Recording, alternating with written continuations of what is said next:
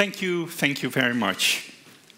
So I'm taking you to not only to new horizons, but to beyond the horizon, to the North Pole. I've been there 25 years as a biologist. I'm studying animals over there, and so much is changing over there that I wanted to share that with you. So we go to Spitsbergen, named by Willem Barents. And if you see where if you are at the North Cape of Norway, then still if you look to the North Pole, it's halfway, 900 kilometers more north. And in winter, on the east side, it's just out of the ice. On the west side, there's a lot of ice. Because the east side has the warm current coming up, and the west side has the cold current coming down. I'm taking you to two places, one village on the left side and an island on the east side. It's our pole, our area a little bit, not just because the name, but Willem Barents discovered it, and then there was a lot of whale hunting. Actually, some of the whales were exterminated by Dutch. There are Dutch graveyards in the frozen soil, and actually my colleague digged some of these graveyards, and they have wonderful clothes which were preserved from the 17th century. So it's our North Pole. I go to a little town, the most northerly town of the world, and this is Ny-Ålesund, and there's an international community over there doing research, very special. And one of the houses is my house, a little hut, which is called the Netherlands Arctic Station. What is happening there is actually quickly change. It's related to climate warming. The North Pole, there we have already a temperature increase of 3 degrees. And in an area where it's just around 0 degrees, it's a big difference if it's freezing below 0 or if it's above 0. So lots of changes. Just a picture which was taken by Greenpeace just near to my study area, a glacier. They had an old picture of this site. It looked like this in 1918. So if you look at the two pictures together, you can see the mountain tops are still the same, but the area has changed enormously. And what does it mean for the animals? So since 1990, I'm studying barnacle geese up there. And I go there every year at the moment when the young are hatching. And I've collected data, which date, which bird was hatching. And if you look at the graph, then it shows the trend from actually 1990 to present day. And up to 2006, there wasn't any change. It was warming over there, but the birds didn't change. It's of course difficult for a migratory bird to know when you have to adapt. 2006 was an extreme year, as you will see later on, and then the birds switched. It's important to adapt to these changes, but actually I think both in animals and in humans, we need the extremes to realize that we have to adapt.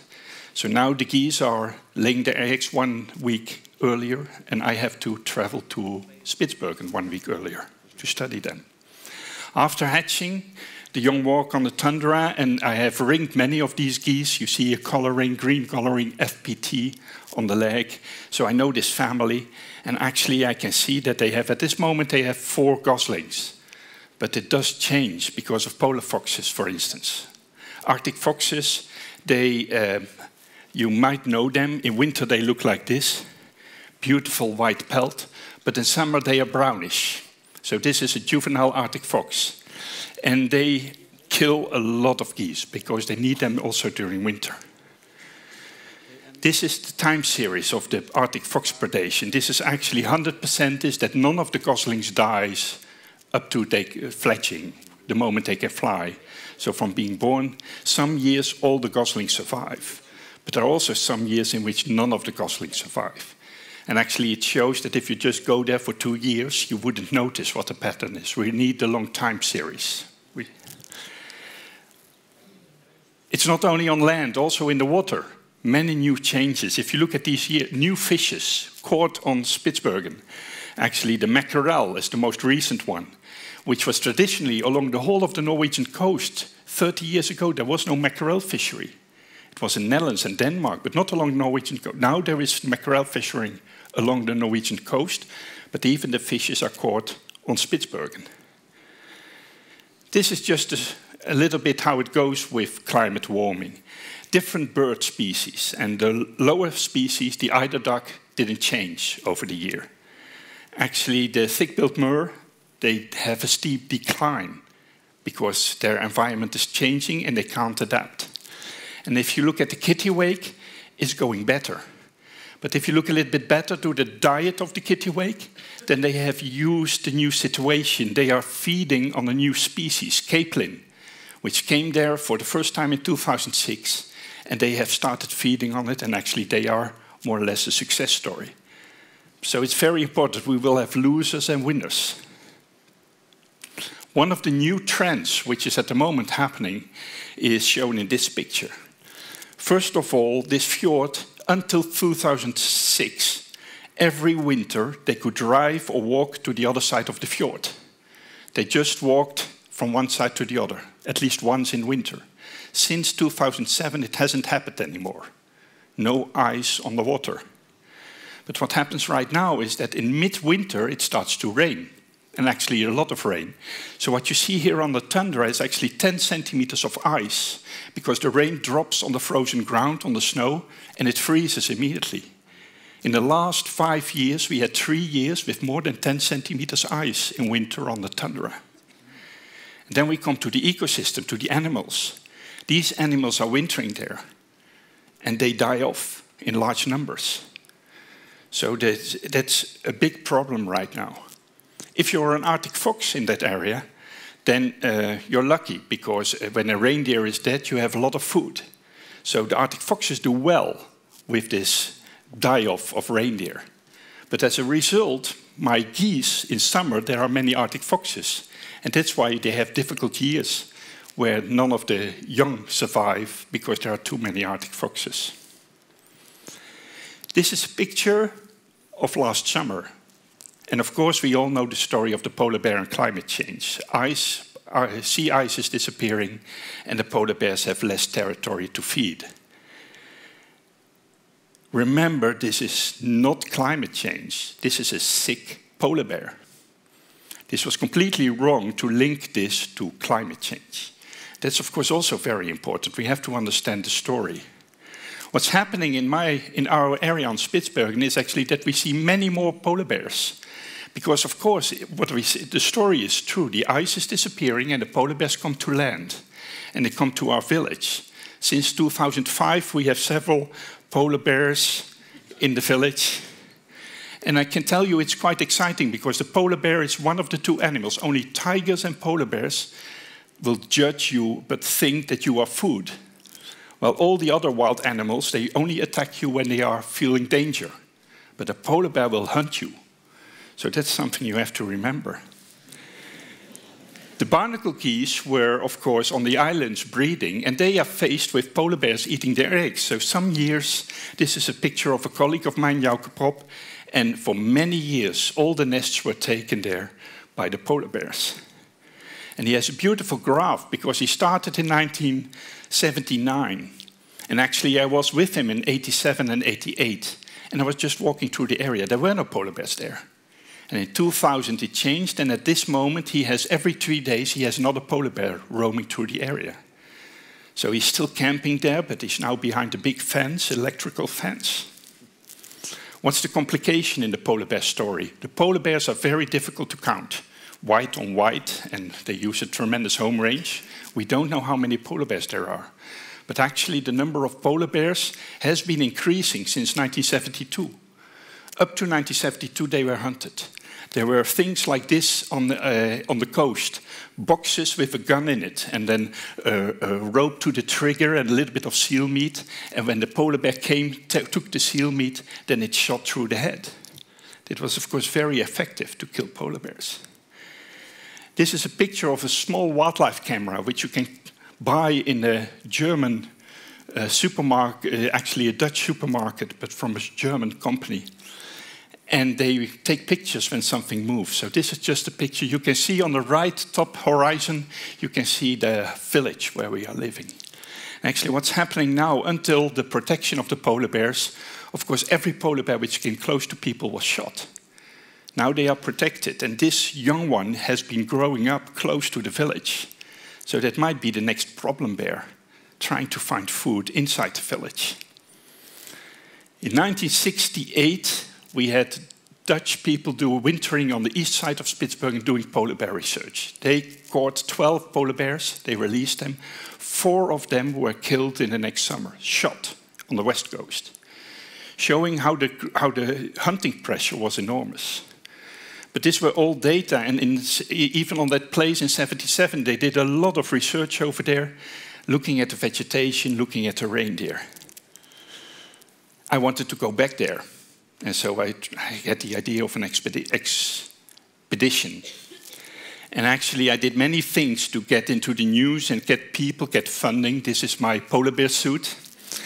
Trying to get money, it didn't work. I almost gave up. But then I got some money from the Dutch Science Foundation, and actually with some sponsors we were able to go last summer to the east side of Spitsbergen and do research over there. And it's a complete wilderness. Nobody is living there. There has even been hardly any research going on because it's so much desolate. But what we knew from the satellites was that it was 2 months longer already every year out of the ice. Big environmental changes, and we wanted to see what other things were changing over there. So we had a big boat with 55 scientists from the Netherlands, and even the national news was on the boat. And we went to the east and did a lot of research over there with all these people. And of course, you're in a tremendous environment over there. Here you can see on the top, close to the glaciers, with a small boat where the glaciers rumble and the ice falls down, walruses on the beach, which was actually also new for the winterers which were with us, because when the winterers were there were no walruses, also an effective hunt in the 1800s. And the whales are increasing too. We saw many, many whales. A lot of research going on. I'll just tell you about one project in which I was involved myself, which was with the big boat, and then we went in the smaller boats, and then we went on the island. And this was a valley which was mapped very carefully in '77. And I showed you earlier, that's where I showed these time series, just to tell you a little bit about how important these time series is for documenting change. And we had this old data, and so by going back there, we could collect new data. What has changed there? So we had vegetation maps of this valley, which I just showed to you. And there were exact spots on the map where they had looked at the vegetation very carefully. And we put these maps on a new satellite image. Actually, a satellite, photo satellites are so good. 1 pixel is 1/4 of a square meter. So it's enormous. If you zoom in on this, you can see a table standing over there on the picture. So we could find back the places where they did their measurements earlier, and we went back in the field. This is just doing our work, but actually below the arrow, there was, for 3 days, there was a polar bear lying on a dead reindeer. So it was quite exciting too to work in that environment. And it's the island with the highest density of polar bears, so we were very concerned with safety. And actually, I didn't look much to the vegetation. I had selected people who could do that, but I had to guard them for the polar bear all the time.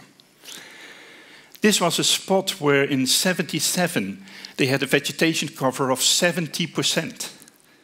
So now it's 4, something like that. We actually selected the spot with the most cover in the area which was mapped. But the whole environment was just void of vegetation.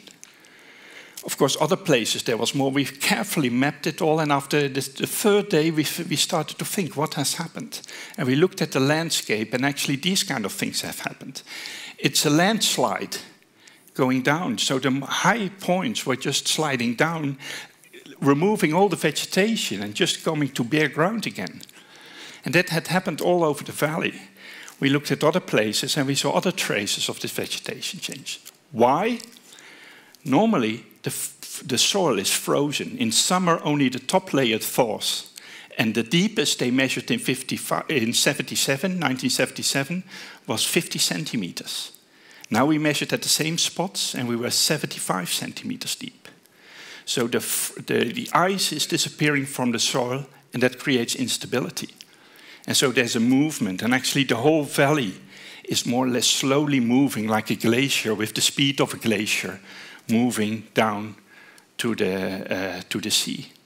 And so tremendous vegetation change is not because simple the temperature, but simply in an interaction with the permafrost, the whole valley started to move. We were with 55 scientists. If you look at the website, you find all kinds of stories of different things which happened. The national news made a wonderful series about what we're all doing. And so thank you very much for your attention.